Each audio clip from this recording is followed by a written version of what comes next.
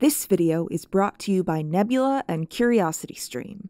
So, fun fact listeners, me and the Blade Runner franchise have been on an interesting journey for some time. I watched the original film, I think in the summer before college. I definitely rented it from my local library, and aside from the aesthetic, which I had already seen in works inspired by Blade Runner, the movie made almost no impression on me. My main memory of watching it was in the final sequence when this character, Roy Batty, gives an extremely famous monologue about tears in the rain. My dad walked into the kitchen and started having a fairly loud conversation with my sister. I'm sure neither of them remember this. I tended to watch things at a low volume and hadn't yet learned to watch everything with captions, so I missed the entire speech. And much later learned I missed an extremely famous speech in cinema.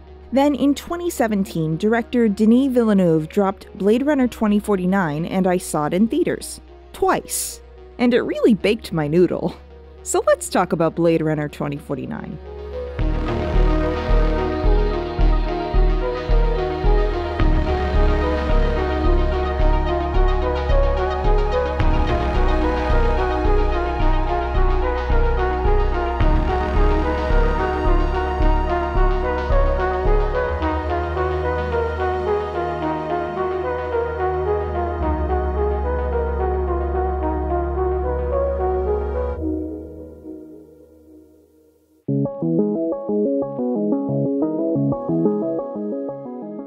Do you dream about being interlinked? What's it like to hold your child in your arms? Do you feel like there's a part of you that's missing? And do androids dream of electric sheep? All questions that are asked and maybe answered by the Blade Runner franchise. And to talk about 2049, one must spend a bit of time talking about the original Blade Runner, directed by Ridley Scott, starring Harrison Ford. Depending on your level of film bro-ness, I suspect some of this won't be news to you, so I'll be quick. Sci-fi novelist and asshole with a funny name, Philip Kindred Dick, published Do Androids Dream of Electric Sheep in 1968, just 5 years after publishing Man in the High Castle and attempting to push his third wife off a cliff in 1963. Many of his works will be familiar, at least by name. If you aren't a reader of his works, you've probably seen a movie or show based on one of his stories, like Man in the High Castle, Minority Report, Total Recall, A Scanner Darkly, and of course, Blade Runner. The film, which was released in 1982, is also generally cited as being one of the progenitors of what is now called the cyberpunk genre. The very brief summary is that Rick Deckard, played by Harrison Ford, is a former cop and Blade Runner who is brought out of retirement to kill, aka retire, replicants. Replicants are bioengineered robots that are nearly indistinguishable from humans, the androids of the original book's title. And one notable quality in replicants is that they have implanted memories. This will be important later. So Deckard is brought back into the LAPD to track down and kill 4 replicants. Nexus 6 models specifically. There's a guy he works with named Gaff, played by Edward James Olmos, who makes little origami creations, just cuz. He also meets a replicant named Rachel, played by Sean Young, who he's also probably supposed to kill, but he doesn't because she's pretty. He does mostly kill the other 4 replicants, Leon, Zora, Pris, and most notably, serial murderer and weird bird holder Roy Batty, played tremendously by Rutger Hauer. He gives this really famous speech about tears and rain before he dies, and then the film ends on an ambiguous note as Deckard runs away with Rachel. It's too bad she won't live, but then again, who does? In the final moment, Deckard finds one of Gaff's origami creations, a unicorn, echoing Deckard's dream about a unicorn from earlier in the film, implying Deckard may be yet another replicant with implanted memories. The movie was, by all accounts, fairly difficult to make. I imagine that since half the cast spends 90% of this movie in varying degrees of wet, it couldn't have been fun to film. But notably, early previews of the film tested badly with audiences, and so the studio butchered the film. Rumor has it that Harrison Ford purposefully read the added voiceover as badly as possible so they wouldn't use it. Gaff had been there and let her live. 4 years, he figured. He was wrong.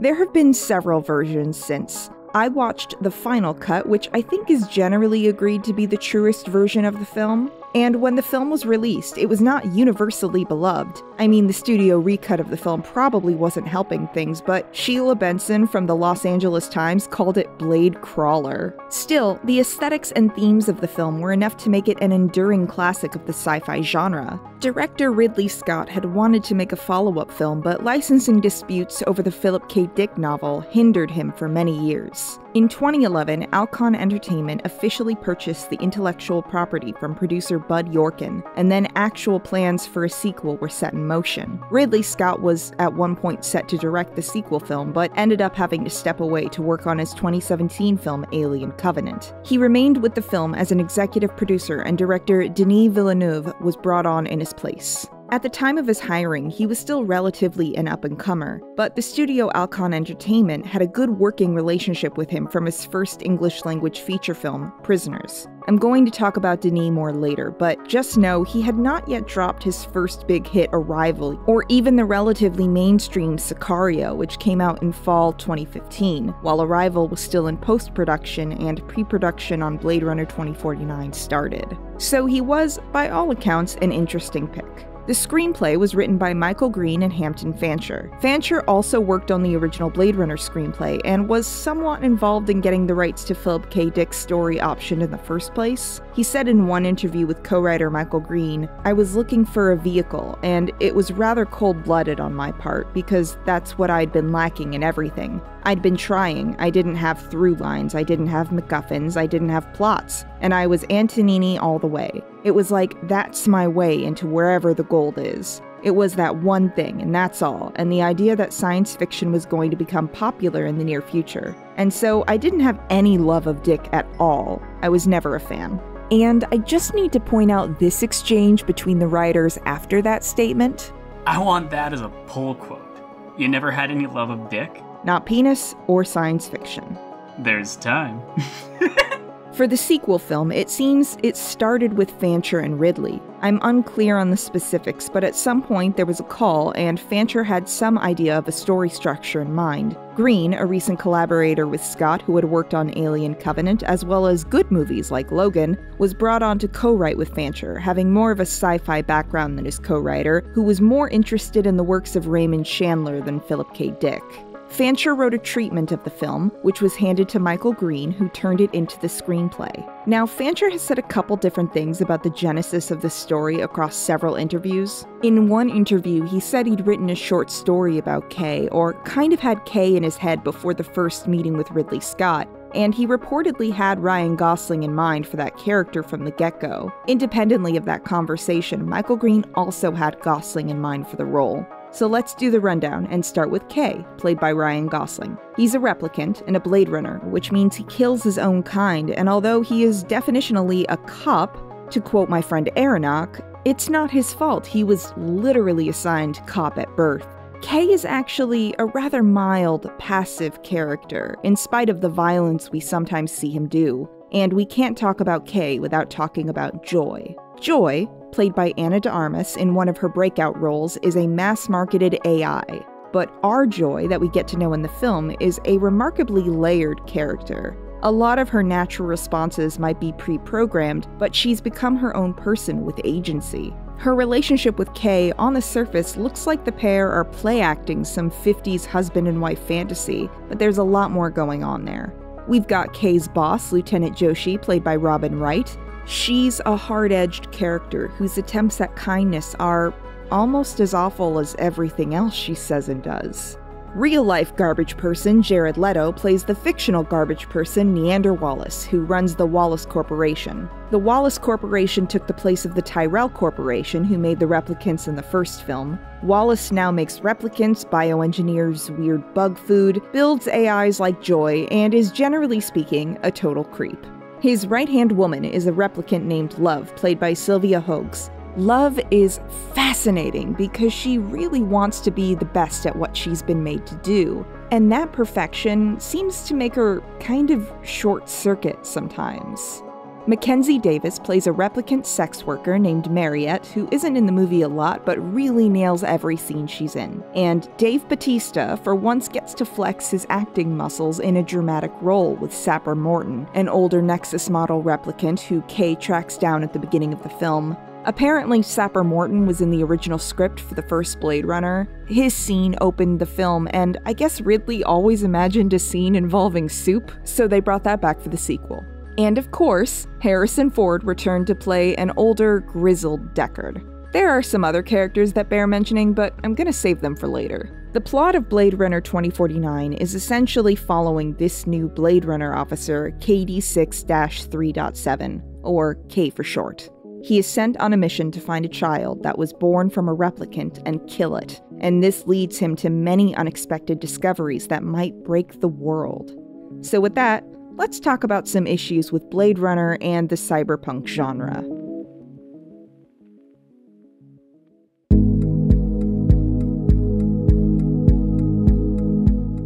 Now, while I am in no way qualified to talk about this, a lot has been written and said by qualified people about the fetishization of Asian aesthetics in cyberpunk, something that was popularized by the original Blade Runner film, which utilized Chinese and Japanese lettering in a lot of the designs, not to mention this iconic shot showing this giant ad with a woman that I think is supposed to be dressed as a geisha. But for all the Asian aesthetics in cyberpunk, there are not a lot of Asian characters. At least not in Western cyberpunk media. Like, unless you're really paying attention and looking at the background actors, I think the original Blade Runner had this guy on screen for about 5 seconds, and this dude who was in one scene and handles an eyeball with chopsticks and then probably dies. In the new Blade Runner, we do have Dave Bautista, who's mixed race, Greek and Filipino, but that's it. And he's only in the film for maybe 5 minutes. A little more than 5 if you include the prequel short, Nowhere to Run, which was one of 3 short films released online before the film. According to one Vice article, the neon kanji billboards, Neander Wallace's yukata and Joy's Cheongsam, the busy Chinatown, the interactive wall of anime apps, Kay's rice-filled bento box, the dual Japanese-English text on everything, all signs that point to a vibrant, multicultural city, but somehow devoid of non-white characters. If Asians shaped this cyberpunk future, where are they? Author William Gibson, who wrote the 1984 novel Neuromancer, another lodestone of the cyberpunk genre, once said, "Modern Japan simply was cyberpunk. The Japanese themselves knew it and delighted in it. I remember my first glimpse of Shibuya, when one of the young Tokyo journalists who had taken me there, his face drenched with the light of 1,000 media suns, all that towering animated crawl of commercial information, said, 'You see? You see? It is Blade Runner Town.' And it was. It so evidently was." Now, it's true that cyberpunk has been embraced in Japan, where works like Akira, Ghost in the Shell, and Cowboy Bebop build off the genre and aesthetics of works like Blade Runner. And while some of the symbiosis between East and West has led to fun movies like The Matrix, or even to a fun little crossover, for lack of a better word, Shinichiro Watanabe, the creator of the legendary Cowboy Bebop, cited Blade Runner as one of his inspirations for the anime, and he was brought in to do one of the other prequel shorts for Blade Runner 2049, Blackout. There's a great video about this by Captain Christian, I'll link it in the description. But this symbiosis has, unfortunately, also led us to works like Joss Whedon's Firefly, where everybody likes to swear in Chinese and none of the main cast members are of Asian descent.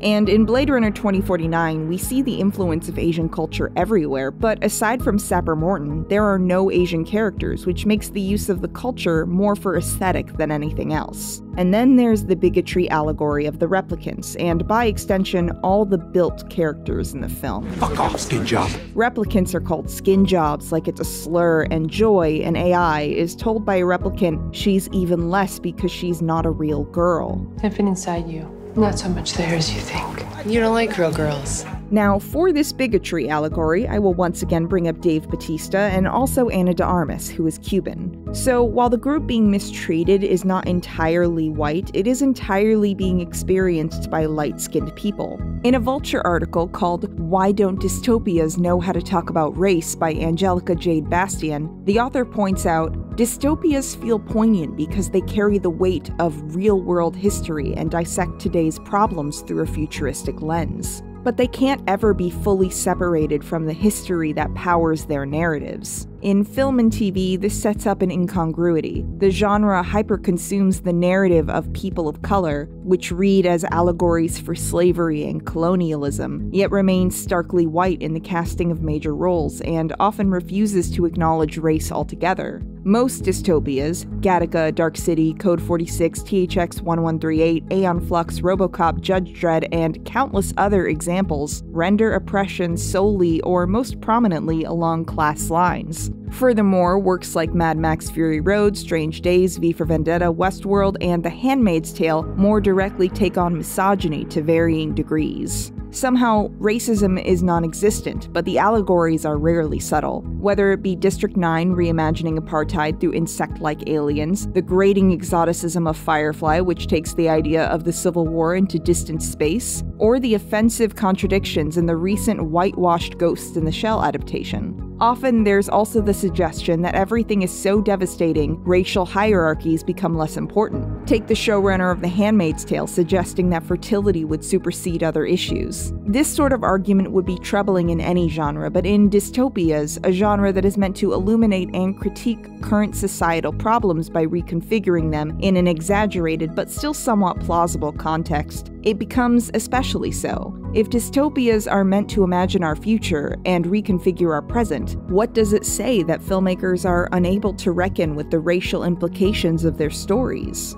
In Blade Runner 2049, replicants are considered lesser in a way that is coded at times like racism. Their bodies are sexualized, exoticized, and older replicant models are even displayed like trophies at the Wallace Corporation, which calls to mind all manner of horrendous bits of history. Ridley Scott said the world of Blade Runner indirectly evolved into a condition of apartheid, and director Denis Villeneuve's rulebook, written to update the world's official canon, says replicants are still produced as slave laborers with limited rights that are allowed to live on Earth among the human population. They are perceived as abominations and third-class citizens. And yet our main replicant experiencing this allegorical bigotry is white. His replicant and AI acquaintances throughout the film are all either white or light-skinned. There are almost no black characters in the film. I've counted 3. This LAPD officer who is callous towards replicants, this cellar guy, Doc Badger, who is a touch sketchy but helpful. The art book describes him as a working man with many tricks up his sleeve, and the character with the most screen time, maybe 5 minutes or so, is named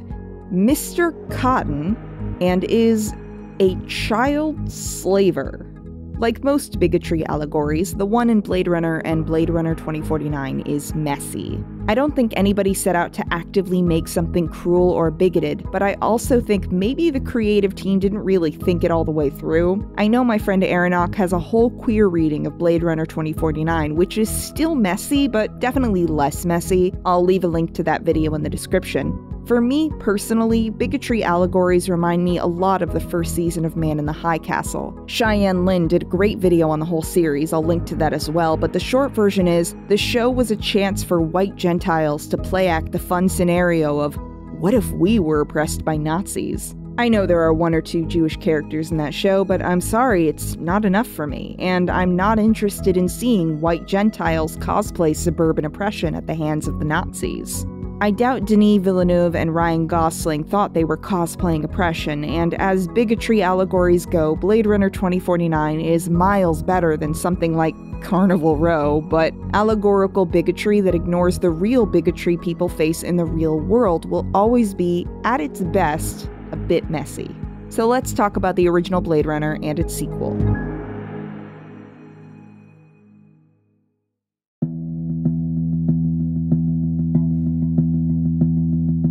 Okay, so while I'm here, I'm just going to say I don't like the original Blade Runner. I know, call the movie police. I have to turn in my nerd credentials or something. I told you about when I watched it the first time and had the best scene interrupted, but I rewatched it as an adult, and honestly, I feel like, aside from the beautiful aesthetics, there just isn't a lot there for me. Now, for some added context, I haven't seen the theatrical cut beyond some potato-quality clips of that ending with the horrendous voiceover, so I don't know if the original version also left audiences questioning whether Harrison Ford's Deckard was a replicant, but I can tell you the final cut definitely leaves some big hints about it, although still without stating it openly. This is probably because the creators don't actually agree on this point. Ridley Scott thinks he's a replicant, hence the very leading visual cues in the original film with the origami and that one scene where his eyes are unnaturally lit up like the other replicants. Meanwhile, Harrison Ford and Hampton Fancher think he's a human. But I find that, beyond the interesting aesthetic and world building, there wasn't much that grabbed me in the original Blade Runner. On rewatching it, I mostly vacillated between mild interest and occasional repulsion at some of the gorier sequences.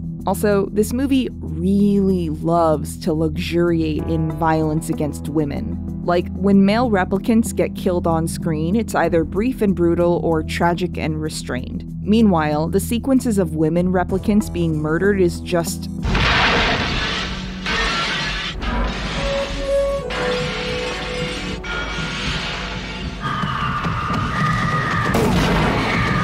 it's a lot. I do find the final sequences pretty compelling. Roy Batty does indeed have an incredible final speech. I see why it's so well remembered. I've seen things you people wouldn't believe. But the ideas about what makes a person as a theme is, in my opinion, far better explored in the sequel 2049, because both are interested in the personhood of the replicants. But I suspect that the journey we as an audience are meant to take is one where we're often scared of and horrified by the replicants in the original. Obviously, Rachel adds some complexity, but mostly it's pretty straightforward until the movie starts hinting that Rick Deckard is also a replicant. The final moment with the origami unicorn is, I think, meant to make audiences go, "Wow, is Deckard a replicant? But he's so frail and human, not like those other replicants." And that just feels a little basic compared to the themes of the sequel, where we just start with the assumption that replicants are people because our main character seems like one, and we move on from there to more interesting territory. In the beginning of 2049, we meet Kay out on a job. He's come to this plastic farm where they, I guess, farm these nematode worms as a food source, and there he meets Sapper Morton, a replicant he's supposed to retire. Mr. Morton, if taking you in is an option, I would much prefer that to the alternative. Kay and we, the audience, quickly realize Sapper won't come quietly. After a tense scene, the pair kick the shit out of each other. And before his death, Sapper gets the speech that really feels like this movie's attempt at Roy Batty's Tears in the Rain speech from the original. I've seen things you people wouldn't believe. Because you've never seen a miracle. He says the new replicant models are happy scraping up the shit of humans, and then he rushes at Kay like he might attack him, and Kay kills him. He goes outside and has his little drone take photos of the area, including this dead tree with a box buried beneath it, while he checks in with his boss, Lieutenant Joshi. And in a moment that is very telling about Kay's life and general existence, when Joshi sees his injuries, she says, "You're hurt.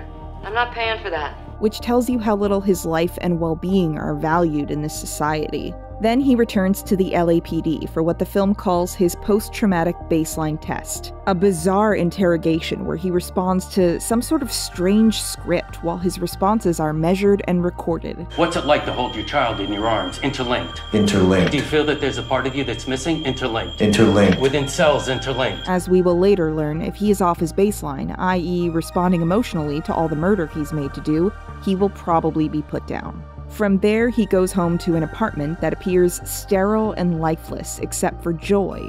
Joy, the AI, is a creation that we see advertised several times throughout the film.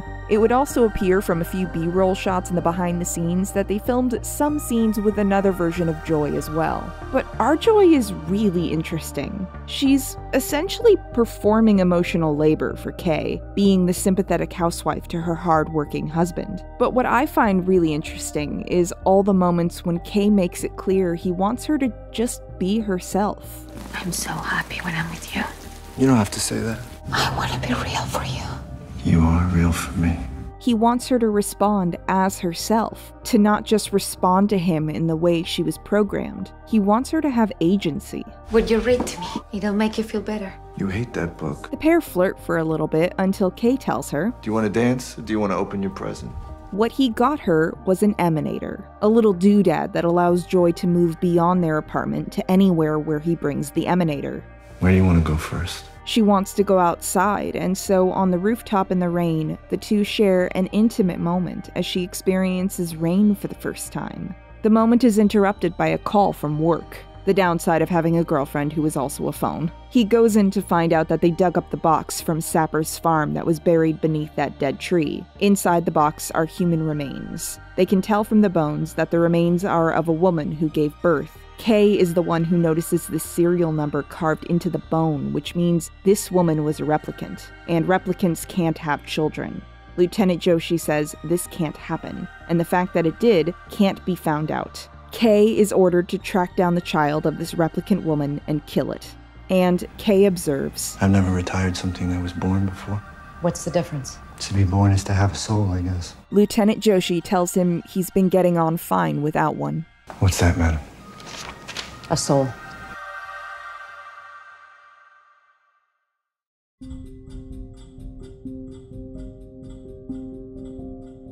Denis Villeneuve is a curious phenomenon as a filmmaker. His career kind of comes in 3 phases. His early films, largely produced in Quebec, are often based around a single strange premise. In the short film Next Floor, an opulent feast continues until the floor literally breaks beneath the weight of their consumption, and then the feast continues on the next floor. In 120 Seconds to Get Elected, a politician frantically tries to appeal to a crowd for 120 seconds. Even his early features seem based around similarly simple but off-kilter premises. August 32nd on Earth, his first feature, is about a woman who wants to conceive a child with her best friend, and he agrees as long as they do it in a desert. And Maelstrom is a story about a woman's emotional journey after a car accident, which is shared with us by a dying fish. And it should be noted, he wrote the scripts for all of these films. But after Maelstrom, which was released in the year 2000, he didn't make another feature film for 9 years. He spoke of his early work as being somewhat flawed and amateurish. I was obsessed with making a feature film before I was 30 years old. To make a first feature film as young as possible, Villeneuve explained. I did it too quickly. I felt like I was doing things upside down. I was more obsessed by the idea of defining my identity as a filmmaker instead of just enjoying the act of making a movie for other people. I had a more narcissistic approach. I thought to myself, I need to go back to school, I need to learn how to write movies, how to direct actors,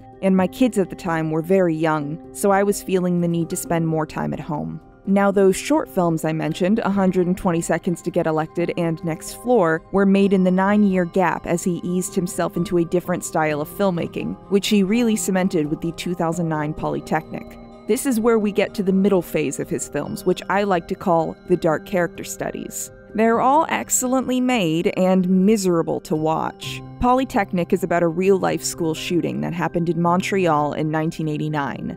There's Incendies, based on a play of same name that follows these 2 siblings on this journey to unearth their mother's deeply traumatizing history. Then he made the move to Hollywood filmmaking with Prisoners, about 2 children who are abducted and the lengths their fathers go to try and find them. Next, there's Enemy, which is about Jake Gyllenhaal and Jake Gyllenhaal, and if you have arachnophobia, you should not watch this movie! After that, there was Sicario, starring Emily Blunt and Benicio del Toro. It's a mildly irresponsible film about an extrajudicial drug war with Mexico. The first, in the words of Atlantic critic David Sims, capitalized on easy stereotypes about life on the border, but at least made sure to portray America's complicity and uselessness. Which is more than can be said for the sequel that was also written by Taylor Sheridan, which is, by all accounts, a worse and more irresponsible movie. But after Sicario, we get Arrival, and the beginning of his big thinky sci-fi phase, which he is still in with Blade Runner 2049 and now the Dune movies. From watching all his films and some of his short films, it's clear he has some thematic preoccupations, but he also has some visual ideas that recur. For example, this man loves him a desert. No, seriously, there are a lot of deserts in his movies. In one interview, he said on the subject, "I was raised by the St. Lawrence River, and I was someone who spent a very meditative childhood looking at the horizon. There are similarities in wintertime with the horizon. It's like something that has an impact on the soul. I think that my deep attraction to the desert is that the emptiness, the infinity of the desert is like a kind of mirror. It's like an inner journey, being in contact with infinity. It's bringing you back to your own humility, your own place in the world, your own singularity. Its silence is my best friend, my companion. Silence is like a comfort for me. It's a mirror of your own inner soul." He also seems to have a bit of a thing about car accidents. There are a fair amount of those in his films as well. But what's interesting is also the ways his style has developed over the course of his films. His first feature, August 32nd on Earth, plays with some stylistic choices none of his other films would use. There are these abrupt quick cuts and whip pans, often used to transition us from one scene to the next.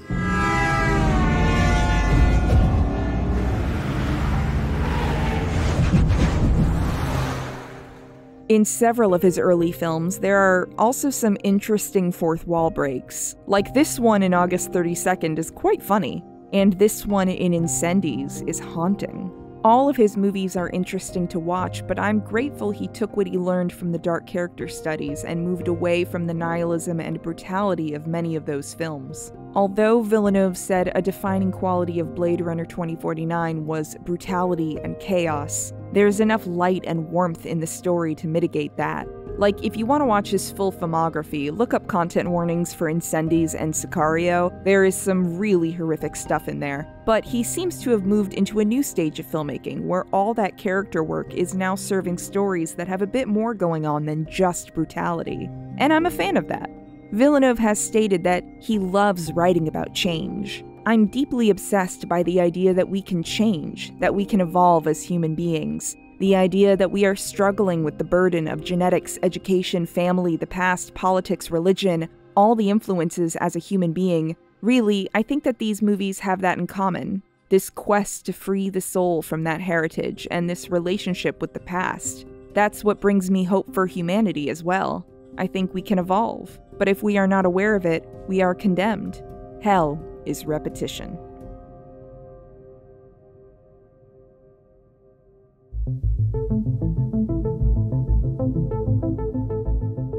In this next part of the film, Kay tries to track down the child of this dead replicant woman. He goes to the Wallace Corporation to look up the woman's serial number. He hears a recording of her being questioned by an Officer Deckard and starts looking into him too. Along the way, we meet Love, who is the right-hand woman of Neander Wallace. I'm here for Mr. Wallace. I'm Love. He named you.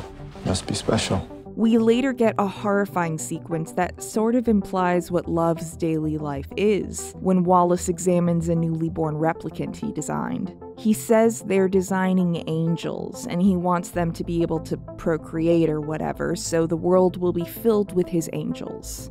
This replicant doesn't meet his standards, so he stabs her, and as he leaves, he says, "The best angel of all, aren't you, Love?"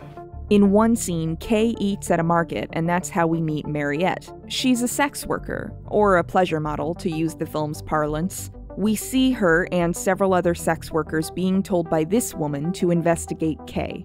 But the other women are quickly put off when they realize Kay is a Blade Runner. It's okay. It's fine. But Mariette sticks around and flirts a bit more until she hears the Wallace Corporation jingle coming from Kay's emanator. Oh, you don't like real girls. After this, he returns to Sapper's farm and finds an old baby's sock and a photo. As he leaves, he burns down the farm since there can be no trace of this replicant woman or her child. And then he stops and examines the dead tree and notices that it has the numbers 6, 10, 21 carved into a root. And this seems to scare the shit out of him. Meanwhile, Love comes to the LAPD to steal the remains of this replicant woman. When this guy tries to stop her, Love kills him. Captain Joshi visits Kay, upset that word has already gotten out about the dead replicant woman. Am I the only one that can see the fucking sunrise here? This breaks the world, Kay. She demands to know how Kay's investigation is going, and once Kay lays out all his current leads, Lieutenant Joshi settles in for a chat. She muses aloud about how she forgets sometimes that Kay is a replicant. We didn't have any of you where I was a kid. Then she asks if he has any memories of his childhood. He points out that all his memories are implanted, but Joshi asks that he tell her about one anyway. So he tells her a story about when he was small and he had a toy, a carved wooden horse. One day, some other kids tried to take the toy from him, so he hid it and pretended he had destroyed it. The other children beat him for it, but he was satisfied in the knowledge that he had protected what was his. Later, Joy points out to him that the toy in that story has those same numbers carved into it, 6, 10, 21. She believes that Kay is the child they're searching for. I always knew you were special. Meanwhile, Kay's search takes him through data archives of orphaned kids. When he finds 2 genetic records that match perfectly, for a boy and a girl, this leads him to an orphanage on the outskirts of LA. According to the records, the girl died, so he wants to look at the orphanage's own records for confirmation. The place is run by Mr. Cotton, who is essentially using these children for slave labor, and his records are a dead end. But the orphanage looks a little familiar to Kay, so he goes looking around and finds the wooden horse from his memory, hidden precisely where he remembered leaving it. This scares the shit out of him and leads him to Dr. Anna Stelline, the woman who makes memories for Wallace Corporation replicants like Kay. She's very sweet in this scene, as she explains that she's too ill to go outside, so making these memories is a way to exercise her imagination. And she hopes that it gives replicants something warm and nice to think back on during their hard lives. I can't help your future, but I can give you good memories to think back on and smile. Kay asks if there's a way to tell if a memory was real or implanted. They all think it's about more detail, but that's not how memory works. We recall with our feelings. Anything real should be a mess. So she has him look through this device and think of the memory. Afterwards, she wipes away tears and tells him, Someone lived this, yes.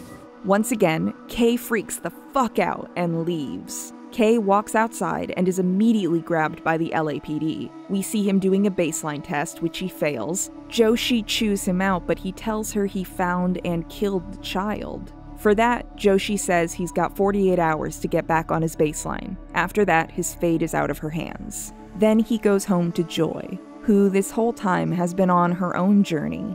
We see how she's still frustrated by her physical limitations. In one heartbreaking scene, when Kay crashes his little hovercar thing, which is called a spinner, I think, Joy's emanator glitches out, and she seems desperate to help Kay, but is unable to even touch him.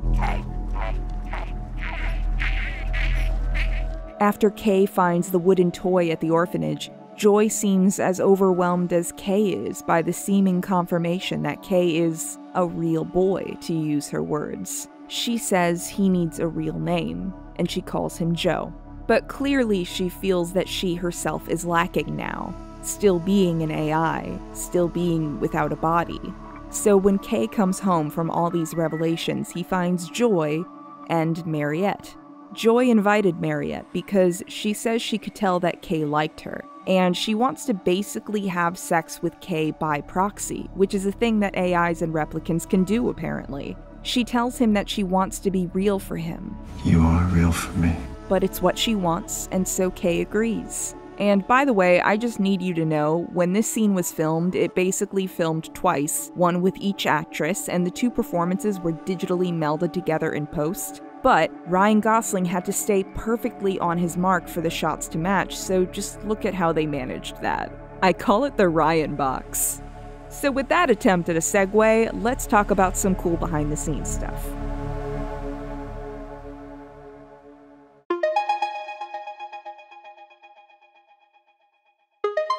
So, the behind the scenes of Blade Runner 2049 involved assembling a team of dreamers, according to Villeneuve. Roger Deakins, production designers, and storyboard artists just spent several weeks in a hotel room in Montreal coming up with ideas and designs for the film.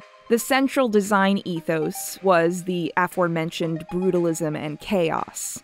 They took a lot of design inspiration from comic book artists like Enki Bilal and Jean Giraud, who often used the pseudonym Mobius. Villeneuve said that since the original Blade Runner was set in 2019 and was already a dystopian alternative future, 2049 would have to imagine how this alternative future would evolve over the following 30 years. There were no iPhones, there was no internet, and the USSR still ruled half the world. So with that in mind, a lot of the technology is very mechanical in nature. There aren't a lot of touchscreens and so on, but there's plenty of dials and knobs everywhere you look.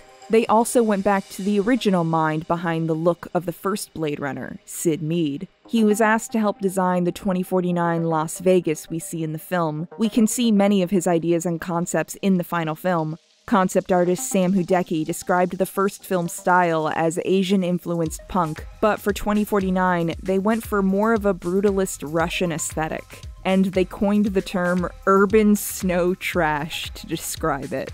In terms of some random factoids, Kay's baseline test was actually largely written by Ryan Gosling, as a little exercise he did to, get in Kay's head. Some of the words are from Vladimir Nabokov's Pale Fire, but put a pin in that for later. Also, as an aside, if you want to laugh, I do recommend looking up press that Ryan Gosling and Harrison Ford did for the movie. It's pretty funny. Notice there's nothing left for me. James Ron. Yeah, there was never a moment where Harrison was like, I'm gonna go whale on my pecs, You never asked me to go whale on my pecs. Do you guys need help with the cameras? Can I...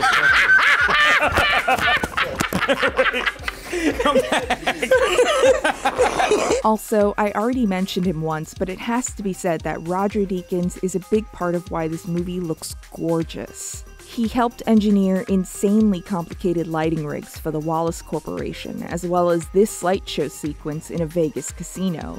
And he even had scenes like this one filmed beneath a water tank to get that particular light effect rippling on the walls. This movie is stunning. Basically, all hail Roger Deakins. This was his first Oscar win, and it was well deserved. Then there's the film's commitment to practical effects. Villeneuve said he hated green screen. Real environments are inspiring and trigger ideas. My movies are not designed by computers, they are dreamed by actors first, he said.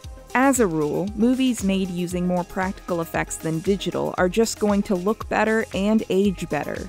Wasting billions of dollars to make actors stand in an empty green screen space is never going to look as good as grounding scenes with some practical elements. Movies like Avatar are basically trumped-up animated films at this point, while Marvel films mostly look like trash because they underpay and overwork their CG teams and expect them to basically construct entire portions of the film in post. Meanwhile, movies like Blade Runner 2049 and Pacific Rim hold up great because there are a lot of practical elements to ground everything. In 2049, one of the major practical elements they used were models. They're technically miniatures, but to follow the parlance of the Lord of the Rings behind-the-scenes crew, I think they should be called bigatures, because these things are huge. These models were all built, as it happens, at Weta Workshop by the same team that built the bigatures for the Lord of the Rings. Then there are the technically cheap tricks, like in this scene in the LAPD office of Lieutenant Joshi. For the reverse shot where you can see outside the window, they used painted and lit up cardboard cutouts with rain and mist machines to complete the effect. Or in this scene with Dr. Anna Stelline designing a memory of a birthday, the crew built a gobo cake stand rig.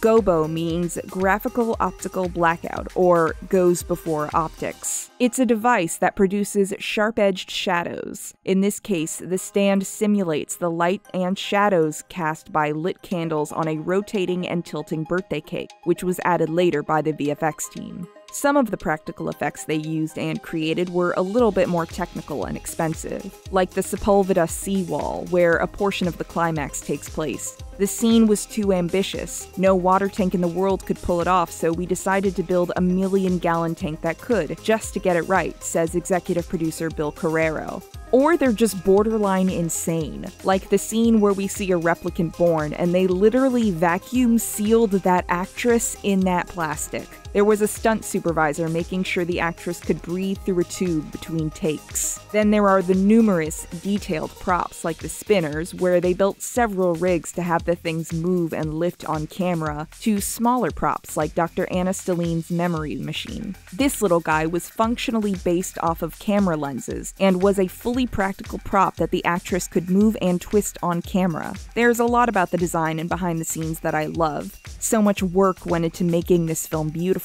So many talented artists put their heart and soul into this picture. To lightly quote the director, a team really did dream this movie into existence.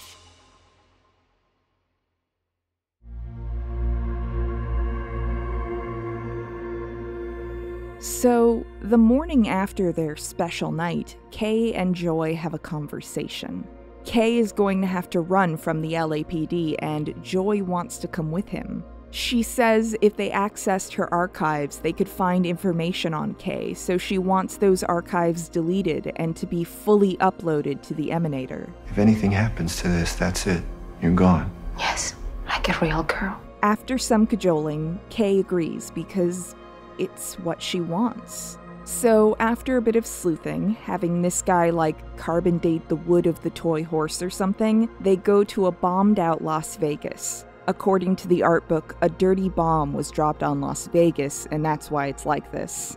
Kay ends up at this messed up old casino where he finds Deckard, alone except for a dog, and quoting Treasure Island while holding him at gunpoint. Many is the night I dream of cheese.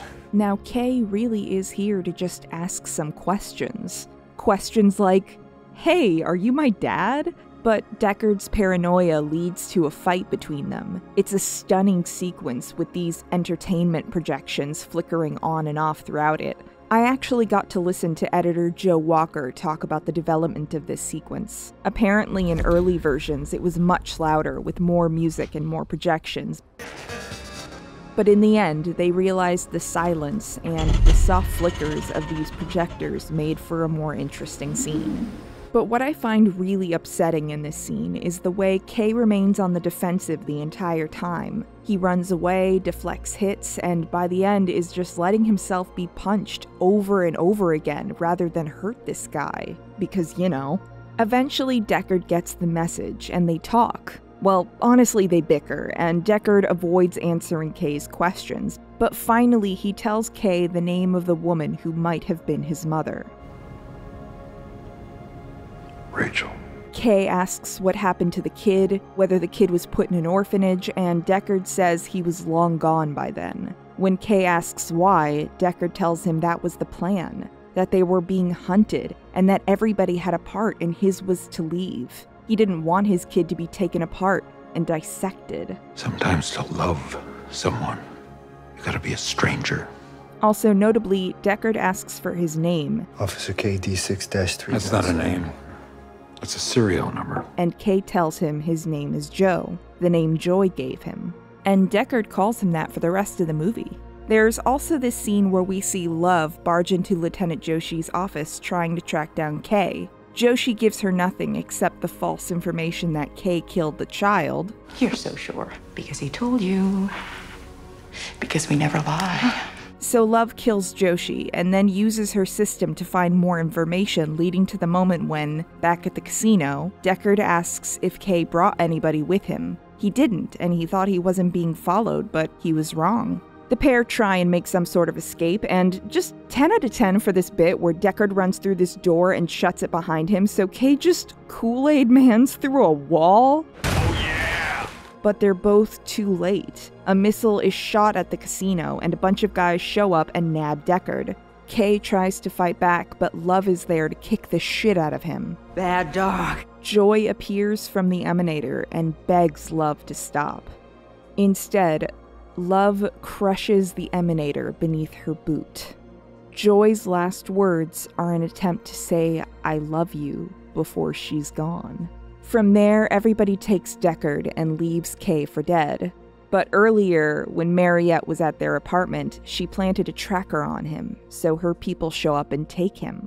When he's finally recovered enough to be fully conscious, he's upset and confused.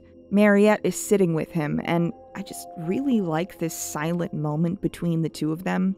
But then she asks him to listen as this woman Freysa steps forward. She tells him that she was there for the birth of Deckard and Rachel's child, and that this girl will be the spark that starts a new replicant revolution. But if Wallace has Deckard, then he's a liability, and Kay must kill Deckard to protect that girl. This is when we and Kay realize he was never the child. Deckard was never his father. He's just a normal replicant like the rest of them. He even remembers Dr. Anna Stelline's statement on the memory, now with new context. Someone lived this, yes. But he seemingly agrees with their plan to kill Deckard, and on his way to his spinner, he sees a big advertisement for the Joy AI.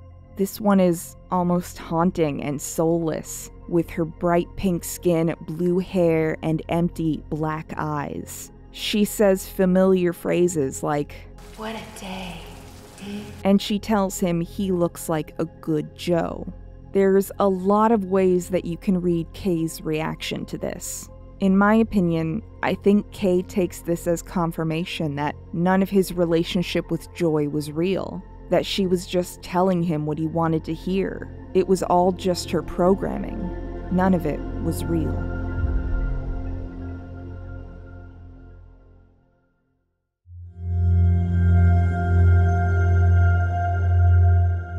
Now, we need to talk about themes. A big one that has been discussed as a detractor of the film by many critics is the objectification of women's bodies. And to be clear, I like and respect many of these critics. I strongly disagree with them, but I understand how many came to this conclusion. First, we have to talk about the women in the film. Quite a few of them die. Joshi, Joy, and Love eventually.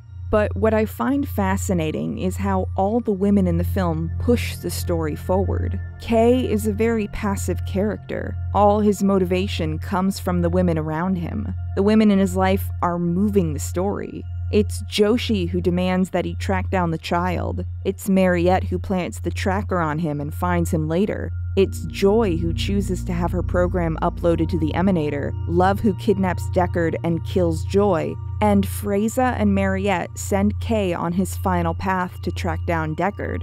We spend half the movie thinking Kay is this magical, fated child, but he isn't.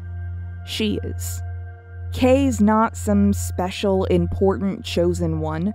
He's just some guy we happen to be following who tangentially participates in larger events and pieces together some important clues. But there is an element of objectification in the film as well, which I would argue is mostly used very purposefully. I think these statues and these shots of the naked sex workers are maybe a little less pointed, although presumably all of these sex workers are working with the Replicant Rebellion, so that's neat. But most of the objectification we see in the film is specifically created and perpetrated by the Wallace Corporation, who are the bad guys. The replicants are working against the powers that be for freedom and personhood, and that includes the Wallace Corporation. So the fact that we see women's bodies handled so callously by them and objectified by the camera in those scenes seems to me to be a commentary on capitalism dehumanizing marginalized bodies. We actually see a few men's bodies in a similar fashion. Sapper Morton's body is just casually laid out at the LAPD, and a model of his body and several other male replicants are on display in this scene in the Wallace Corporation.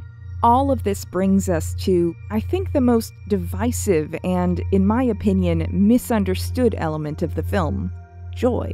In the final scene with our Joy, she's killed professing her love to Kay, and then the next we see of her is this advertisement for the AI, naked and highly objectified, again being treated as a commodity and less than a person by a corporation. But then she echoes several phrases that our Joy used to say to Kay. What a day. Was a day. Huh? She calls him a good Joe, echoing the name Joy gave him. Joe. I think it's pretty clear that Kay believes their relationship was all fake and pre-programmed from this scene. Not that his love for her was fake, but her responses were all pre-programmed. that she was telling him what he wanted to hear, as the advertisement says. But I don't think that's meant to be our takeaway. The fact that Joy had programmed responses is not that different from learned phrases we pick up in our daily lives. She might have a preference for the name Joe based on her programming, but that doesn't mean her feelings weren't real, or that she had no agency. It is her decision to be uploaded to the emanator. Kay balks initially, but it's what she wants. So eventually he gives in. Joe, please. I want this. But I can't do it myself. I think Kay's insistence on her personhood and agency allowed her to evolve.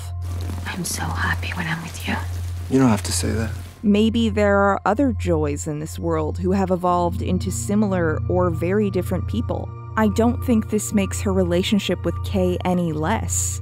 I think believing, in this moment like Kay does, that Joy was just a program with no agency is antithetical to the film's entire message. Because, as previously stated, Blade Runner 2049 starts by telling us the replicants, the AI, they're all people with real emotions that matter. Even if they have programmed responses or implanted memories, they're still people. If we, the audience, believe Joy is less than a person, then we would have to believe the same of Kay. And the fact is, the main romance in the film is largely non-sexual. The only sex scene in the movie is not filmed in an objectifying way. If anything, it's kind of off-putting, honestly, which I think is pretty interesting. And the relationship between Kay and Joy is one based in mutual respect in the other's agency and autonomy, with both of them affirming the other. The alphabet of you, all from 4 symbols. I'm only 2. Half as much, but twice as elegant, sweetheart. You're special. A real boy needs a real name. I just think that's nice. And even if it's not perfect, I think it's a far cry from the misogynistic mess that many people accused it of being. Next, we need to talk about Pale Fire. The book by Vladimir Nabokov is featured several times throughout the film, both in the book itself and in the lines of Kay's baseline test. And blood-black nothingness began to spin. A system of cells interlinked within cells interlinked within cells interlinked within one stem, and dreadfully distinct against the dark, a tall white fountain played. These are the lines in the 3rd canto of the lengthy poem Pale Fire. Now, in order to explain Pale Fire, I wanted to bring in Vladimir Nabokov expert Lola Sebastian to talk about what this movie is doing with its repeated references to Pale Fire. Take it away, Lola. Pale Fire by Vladimir Nabokov is a postmodernist masterpiece with 2 fictional narrators, John Shade and Charles Kinbote. It's written as a poem written by Shade called Pale Fire, and a foreword, commentary, and an index written by Kinbote. Through a series of suspicious circumstances, Professor Charles Kinbote becomes the editor of John Shade's poem after death. It is abundantly clear that he is unwell, if not fully delusional or possessed. He provides analysis of the poem to the reader, but misinterprets the poem miserably. The poem is clearly autobiographical and tells the story of Shade's life, but Kinbote interprets the poem to be about how he is secretly King Charles the Beloved, the deposed king of Kinbote's home country Zembla. Thus, the reader is challenged to decipher what's even happening. As Kinbote is an unreliable narrator, Nabokov's favorite, the dissonance between what's said and what actually happens is crucial. The very act Joy suggests, that Kay read from Pale Fire, is an odd thing to ask, as the book can be read in a variety of ways. Some suggest reading the novel front to back, while others suggest reading the annotations as they appear in the poem, referring to the index when needed. To read from Pale Fire is not a straightforward task. Despite suggesting he read to her, it's acknowledged that Joy does not like Pale Fire. You hate that book. I don't want to read either. She has opinions that differ from Kay's. Could this be a sign that she's coming into her own autonomy? Parallels can also be drawn between Joy and Hazel Shade, John's daughter who tragically dies and is the subject of the poem. Nabokov's biographer Brian Boyd, probably the most prolific Nabokov scholar, suggested in his book on Pale Fire that what actually happens is this. The ghost of Hazel Shade possesses Charles Kinbote as he's annotating in order to tell her own story through him. The book, Pale Fire, is therefore hers. Modernist scholar Helen Sword wrote about this as well in her book Ghostwriting Modernism. There are also parallels with Kay's relationship to the book itself. As previously stated, Pale Fire is a book that can be read in several different orders, and Kay clearly has a highly disordered relationship to the text through the words he is made to say in his baseline test. Do they keep you in a cell? Cells. Cells. When you're not performing your duties, do they keep you in a little box? Cells. Cells. Interlinked. Interlinked. But within the text itself, comparisons can be drawn between Kay and Kinboat other than their Kay names. Both have false memories they firmly believe in, and become convinced of this deeper meaning and secret other life they have, which ends up being untrue. Kinboat is convinced that the Pale Fire poem is about him, and Kay becomes convinced that this movie is about him, thinking he is the fated child of Deckard and Rachel when he isn't. In reality, he is a secondary character in a larger story that he's somewhat unaware of. Both characters are also allegedly being hunted by an assassin as the story progresses. Kinboat believes that someone named Gratus is trying to kill him. Kinboat blames Gratus for Shade's mysterious death on the night he finishes his poem. And Kay is of course being pursued by the LAPD and the Wallace Corporation at various points. Of course, it must be said that Kinboat's delusions are not reality. He is actually Professor V. Botkin, a Russian-born language professor who believes himself to be Charles Kinboat. In my humble opinion, he's a satire of modernist scholars, particularly scholars of Pound and Eliot, always creating hidden meanings that aren't there. Nabokov infamously fought with his colleagues on a few occasions over the inherent anti-Semitism of lifting up certain modernist figures, especially Ezra Pound. Botkin, a lonely and depraved Shade fanboy, convinces himself that if he tells Shade all about his homeland, Shade will be so inspired that he'll have no other choice but to write the greatest poem of all time about Zembla. On the night the poem is finished and Shade and Kinboat are primed to celebrate, a man arrives on Botkin's doorstep and kills Shade. The man is not Gratus, but Jack Gray, an escaped inmate from an insane asylum. He was attempting to murder the judge who sentenced him, the person Kinboat is renting his house from. Thematically, the novel is very much about the damage isolation and social ostracization can do to a person. Although Botkin is abhorrent, Shade befriends him out of pity when he notices his deteriorating mental state. Botkin has essentially nothing in his life outside of his obsession with Shade, and when Shade dies, he detaches from reality completely. At the heart of it all is Botkin's desire to be Shade, and perhaps Hazel Shade's desire to be herself. Mistaken her hidden identities are a frequent motif. And yes, it is implied that Botkin dies at the end, his mission completed. I've read Pale Fire at least 6 times. I did a massive project on it for my undergrad, and I still feel like I barely have a grip on it. It's that intense, and each time I read it, I learn so much more. I also think it's interesting how Pale Fire and Blade Runner 2049 are both solid examples of metafiction. Thank you so much for having me on. Back to the regular video. Thanks, Lola. I just think it's really interesting that Pale Fire gives us within cells interlinked, within cells interlinked, within cells interlinked. This story and its themes are so interconnected, both with the original Blade Runner, of course. If we gift them the past, we create a cushion, pillow for their emotions, and consequently we can control them better. You're talking about memories. Wallace needs my talent to maintain a stable product. And if you have authentic memories, you'll have real human responses. But also with sci-fi as a whole. Sci-fi is, I think, the genre that is most interested in exploring what makes us human. What makes somebody a person. Anything real should be a myth. All ideas that are explored and interlinked in this film.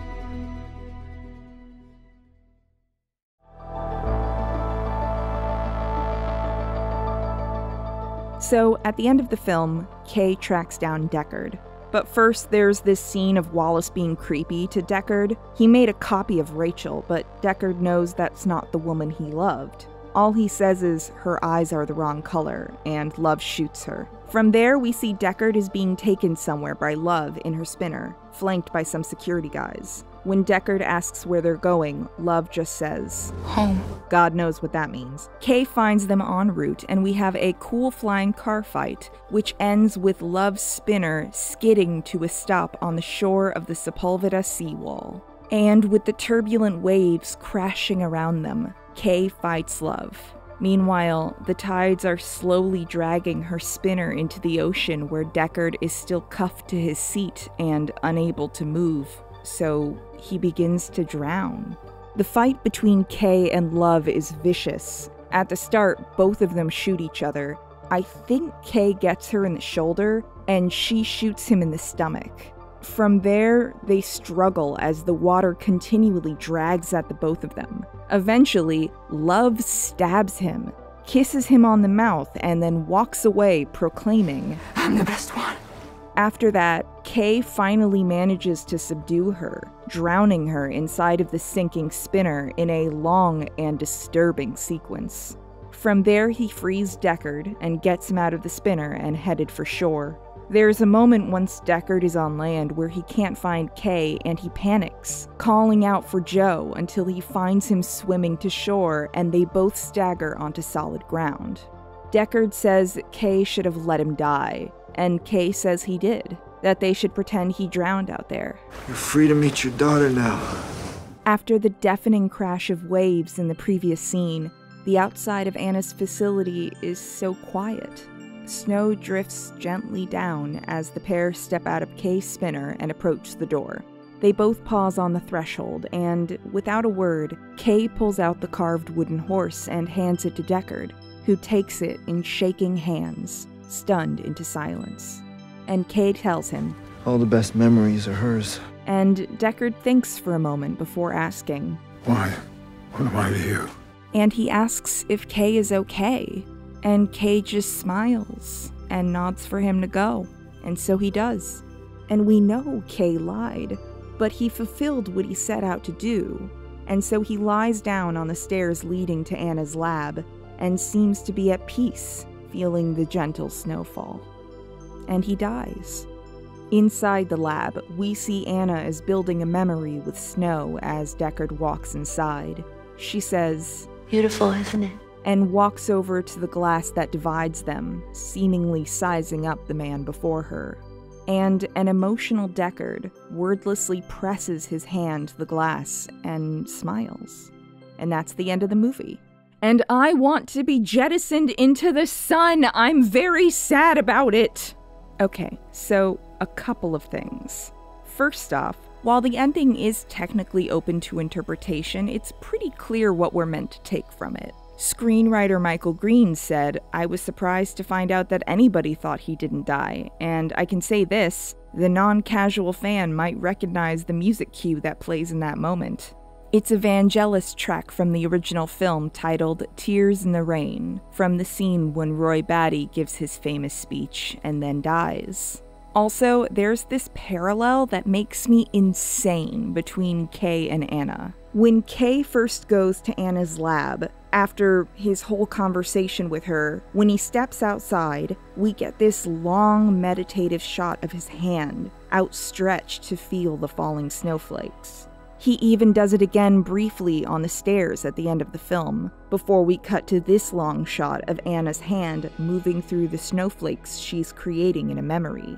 I just think that this parallel between Deckard's daughter and the man who thought he was his son is so heartbreaking. Even if Kay wasn't literally Deckard's son, when Deckard asks, "What am I to you?" and Kay doesn't say anything, I want to cry. Also, Houston, we have a Spike situation on our hands. What is it with my favorite dudes upsetting me by dying on staircases? No, I will not elaborate further. Kay's story is so sad because he loses everything and seems to accept that with saving Deckard and reuniting him with Anna, he's done enough, and it makes me so sad because I wanted him to live. I wanted him to finally get the opportunity to just be a person. It's clear that he chose this, that he's at peace with it. Otherwise, he could have said something at any point between the seawall and Anna's lab, and maybe even patched himself up a little bit or got some help from Deckard, but this world deprived him of so much agency, and it seems this was his choice. This was the ending he wanted. The thing that breaks my heart about Kay is that he wasn't what they built him to be. Clearly, he was meant to be this unthinking, unfeeling drone who would kill on command, and he did do that, but it's something that goes against his nature every time. if taking you in is an option. I would much prefer that to the alternative. Hampton Fancher said, K is like a technical handbook that becomes a poem because of pain. And there's something about K that reads as a little soft, a little too gentle in a way that an unfeeling universe tends to try and stamp out of a person. And so that softness gets buried deeper where maybe it will be safe. It's something I recognize in K, something I've seen before. People always talk about fight or flight under pressure, but some people freeze. Some people go very still, their face becoming an empty, dead-eyed mask. It's something I see this character doing a lot. He fights when he has to, runs when he has to, but his first response is to freeze up, to go empty behind the eyes. I know that look, that impulse to try and make yourself smaller, to try and hide inside your own body. I know that look. I've worn that look. But it's something that was trained into K, because he was built to kill, whether he wanted to or not. And then he would go back for baseline tests where his every blink and breath was monitored and measured, so that if he showed even the slightest hint of emotion or trauma, presumably he'd get retired just like any other replicant he put down. K thinks he doesn't have a soul because he was built and not born. When he's told to track down the child, he says, "To be born is to have a soul, I guess." And he's told in a way that is clearly meant to be kind and is so cruel. You've been getting on fine without one. What's that, madam? A soul. K wants to be more than something built. He wants a soul. I would argue he had one already. Whether it was built or developed over time, he was always enough. And so was Joy. Even though K was told, "Dying for the right cause is the most human thing we can do." I would argue that living for one is just as important and just as human. History is full of martyrs. Nobody should be in a hurry to become another one just because they think it will make them more. Joy thought that dying would make her a real girl, but she was real in all the ways that mattered. If I could say anything to them, or to any person who's a little bit too soft inside, anybody who thinks dying could make them more, I would quote the words K.A. Applegate wrote in the Ellimist Chronicles, words said by a god to a dying, very human girl. You were brave, you were strong, you were good, you mattered. I would tell people like them that when Blood Black Nothing began to spin, they were human enough. That they were as beautiful as cells interlinked within cells interlinked within cells interlinked within one stem, and dreadfully distinct against the dark. It's okay to not be the main character of your story. It's okay to just simply be. Rabbi Nachman of Breslov once said, "The day you were born is the day God decided that the world could not exist without you. So just remember, you've always been enough." Well, hello everybody. Just like Kay, I too live in a capitalist hellscape and need to pay bills. Ergo, this video has been brought to you by CuriosityStream and Nebula. This video was actually available a day early on Nebula, where you can watch it without this pesky ad. The Streamy Award-nominated Nebula was built by and run by creators, and it's a platform where we don't have to worry about being demonetized or the dreaded algorithm. On Nebula, you can see exclusive content from amazing creators like Princess Weeks, Jacob Geller, Jesse Gender, FD Signifier, and so many more. But what does this have to do with CuriosityStream? Well, they're an educational platform full of documentaries and nonfiction content, so if you're feeling in the mood for some science facts after all of this sci-fi, you can go check them out. I recommend the documentary How to Build a Human, which stars Gemma Chan and discusses the ethics and practicalities of robotics and artificial intelligence. I like the taste of cheese.